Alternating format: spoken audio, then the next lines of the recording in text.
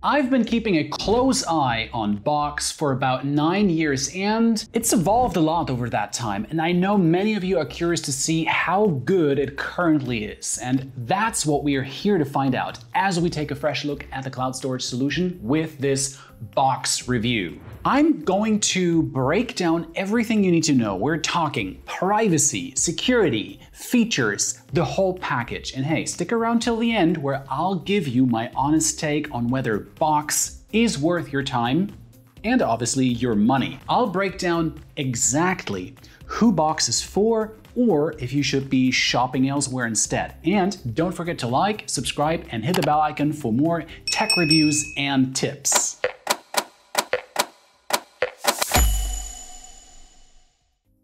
Now, let's dive right into what many consider the most critical aspect of any cloud storage service, and that is security and privacy. After all, what good is convenient storage if you can't really trust it with your data? Box takes security seriously using AES 256-bit encryption for files at rest and in transit. This is the industry standard, so no complaints here. But here's where it gets interesting. Box offers a feature called Box Key Safe, which gives you complete control over your encryption keys. This means that even Box can't access your data without your permission. As good as this sounds, there's a catch. Key Safe is only available as a paid add-on for the higher tier plans, so that's the Business Plus and the Enterprise plan. So if you're in a lower tier business plan or personal plan, well, you'll have to trust Box with your encryption keys. It's a bit like being offered a super secure safe, but only if you pay extra to hold the key yourself.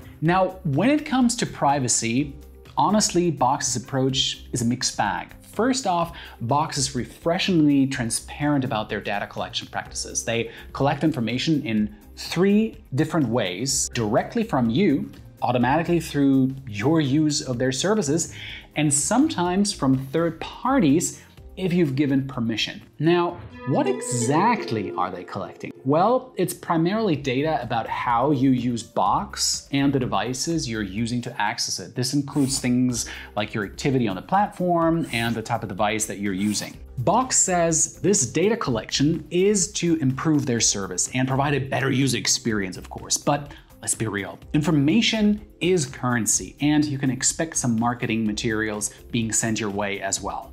On the plus side, Box allows you to update your preferences directly in your Box account. For example, you can choose whether to receive promotional communications or share personal information with Box integrations. However, it is worth noting that some data is collected automatically and can't be opted out of. This includes Box automatically collecting personal information through your use of Box services. So you're not entirely in the driver's seat when it comes to your data. Now, let's talk about data sharing. Box states that they may share information with trusted third parties. They don't provide a list who these third parties are, which makes me raise an eyebrow. I really like to know who may get their hands on my data. On the compliance front, Box does shine. They adhere to GDPR regulations, which is put in place to ensure users have control over their data. And if you work in healthcare, for example, good news, Box is fully HIPAA compliant. And if you're in government, more good news, Box is FedRAMP authorized, so you can keep those files on lockdown. One of Box's standout features is Box Zones, which allows you to specify where your data is stored geographically. Whether you need your data in Europe, in Asia, Canada, or Australia, Box has you covered. This is great for giving you power over where your data is stored and how it's handled. The bad news is that this feature is only available to higher tier plans. So if compliance is a major concern for you, be prepared to get a more expensive plan.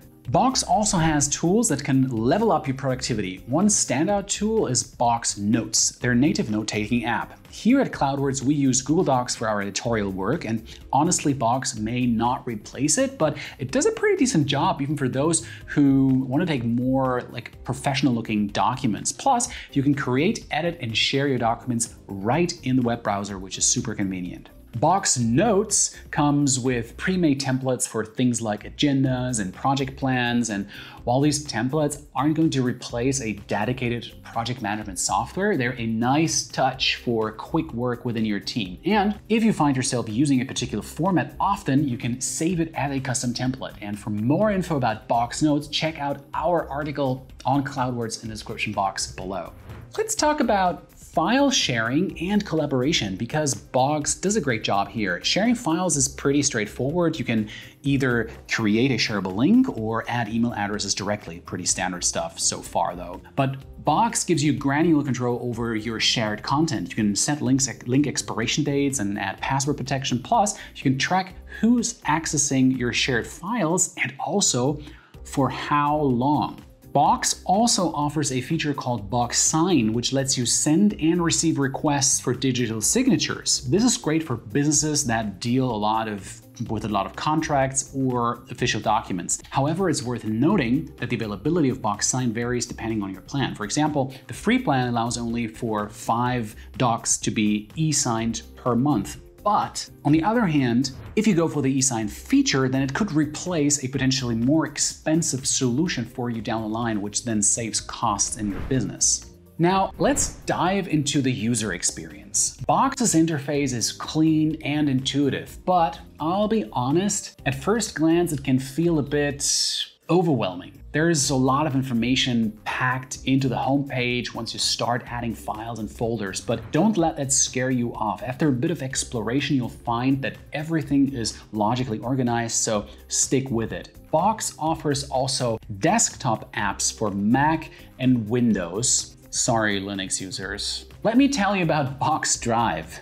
It's like having a secret passage between your cloud storage and your computer. You can access all your Box files right from your macOS Finder in Windows Explorer without sucking up your local storage. And it plays nice with Microsoft Office 365 and Adobe. Even when you're offline, you can still view and edit your files. And once you're back online, everything syncs up perfectly. Let's shift our focus a bit more towards the mobile side of things, the mobile app. And I've gotta say, it's pretty solid. It's really logically lined up with what you would expect in a mobile app. You can basically view hundreds of file types, share them securely, and even save them for offline access while you're out and about. But here's the feature that I find really useful. You can use your phone as a scanner. Just snap a pic of a document, the app turns it into a PDF, and bam, it's uploaded straight to Box. You can search it and you can use it and you can really fine-tune it to your way.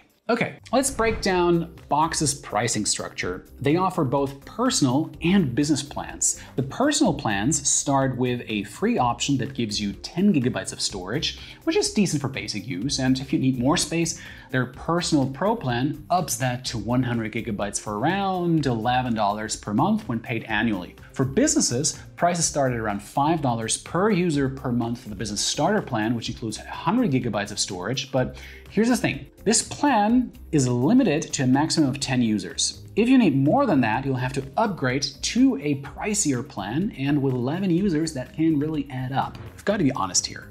Box really isn't the cheapest option out there. For comparison, Dropbox's business plans start at $15 per user per month for 5 terabytes of storage. So if you're in a tight budget, you might want to shop around and see if there's something else for you in there. But price, obviously, as you might know, isn't everything, right? So let's talk about what you get for your money. One of Box's standout features is its extensive list of third-party integrations. We're talking over 1,500 apps, including popular apps like Office 365, Google Workspace, and obviously Slack. This means you can blend Box into your existing workflow, which can be a huge time saver, and for some, worth the price. So it depends where your business is at and what stage. Box might just be the right thing for you.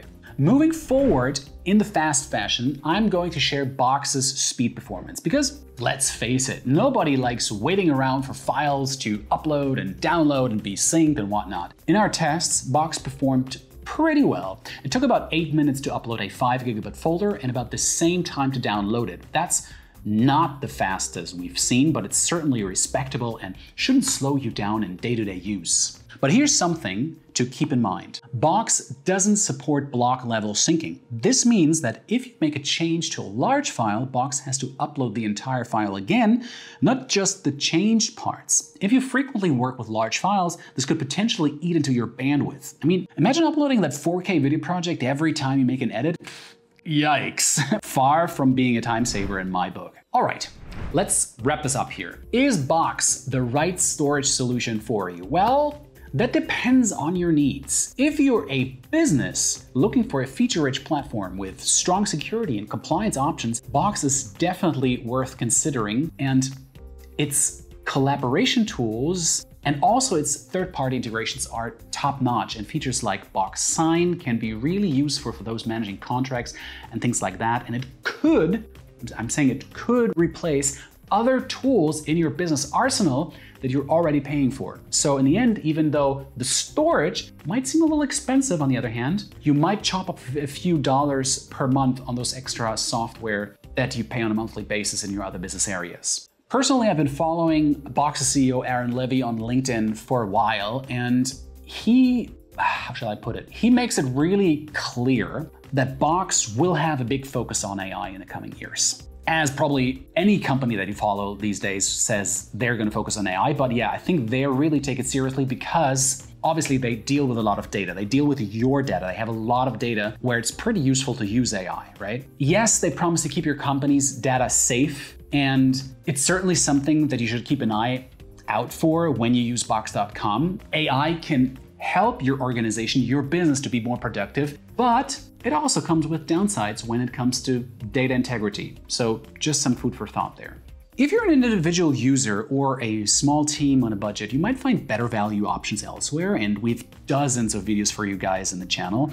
The limited functionality of the desktop app and the lack of private encryption on lower tier plans are also worth considering, something I hope Box would improve in the near future updates. But what can I say? Ready to box up your data with Box? Or are you eyeing other options? And speaking of options, if you're still on the fence, check out our best cloud storage video or read through in-depth article that I'll leave in the description box as well. Let me know in the comments what you end up doing. And hey, if you found this review helpful, drop your thoughts in the comments below as well. And don't forget to like and subscribe for more tech reviews and insights. Until next time, see ya.